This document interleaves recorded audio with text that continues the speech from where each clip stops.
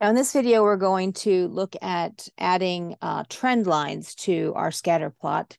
So we're going to create our scatter plot using the scatter plot option rather than the graph builder option this time.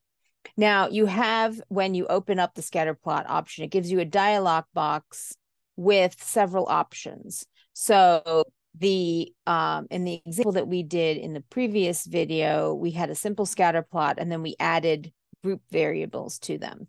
But now we're going to look at regression. Now, if you do regression with groups, then what it will do is it will do the same regression, but it will add different regression options for each of the groupings. So you'll get, if you have 3 groups, you'll get 3 regression lines on your graph. You can also do trends connecting with the lines. So like if you're doing a line graph, again, you can do this within groups.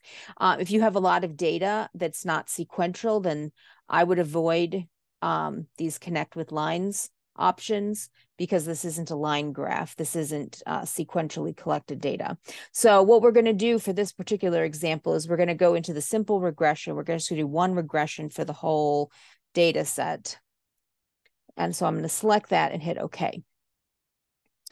Now, again, it has only given me my numerical data. It has ignored the type because we're doing numerical analysis.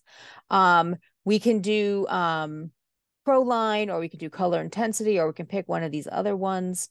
I think I'm going to do color intensity so that it's consistent with our previous graph. You can go into labels and you can select color intensity to add a title to your graph. You don't have to mess around with a lot of these, but feel free to poke around and experiment with what they're going to give you. Now in the data view, you can choose a couple of different options for how the data is going to be displayed. Now for regression, don't change the data display one, but here on the regression option, you can do none if you just want a basic scatter plot.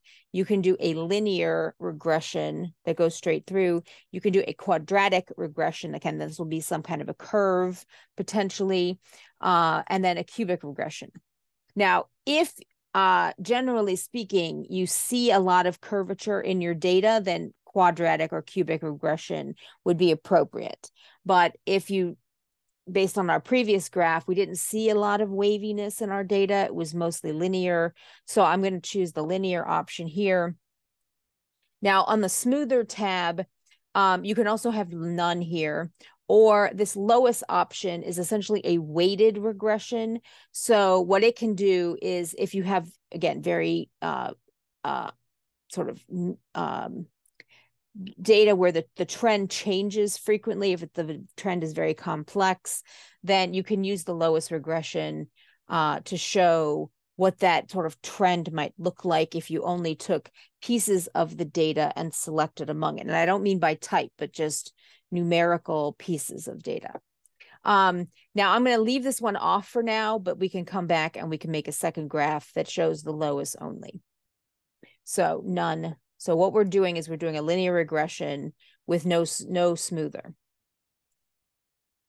And then when you're ready to graph, hit OK. And so this one, again, it plotted a straight line going through the middle of the data. And that is what you would expect from a linear regression line. Again, a quadratic regression line would try to put some kind of curve on this. And a cubic would try to put a slightly even more complex curve on it. Now you can experiment with these curves and see if, in fact, it's appropriate, if the fit is better using the curve. But I picked this variable because it had the best correlation between alcohol and any of the other variables. And so correlation is a linear measure of the relationship. And so a linear line actually doesn't do too bad a job. All right, now to the lowest one, we can go back and we can create another graph. Again, I'm going to pick it with regression. And under the, I'm going to leave all the labels and everything the same from before, all the data the same, but under regression, I'm going to put none, and I'm going to switch to a lowest smoother. Now I'm going to do this with the default values that they have set previously in Minitab. But again, changing these values will change the appearance of the smoother function. And so feel free to experiment with it to get what looks like a better fit with your data. And we're just going to hit OK to see what this looks like. So in this particular case, the lowest smoother, what it's going is taking chunks of the data, and it is putting a curve on the data in that sort of small section.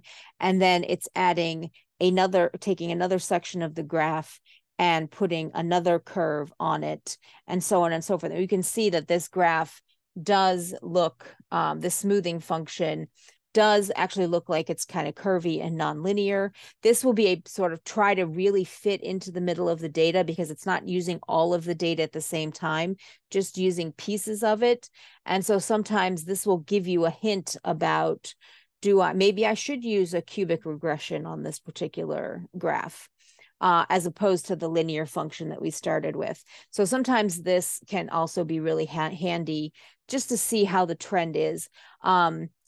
This also, as I should mention, is useful when you have sequentially collected data. Instead of having a straight line or just connecting the dots to each other, this smoothing function can kind of work like a moving average type of function.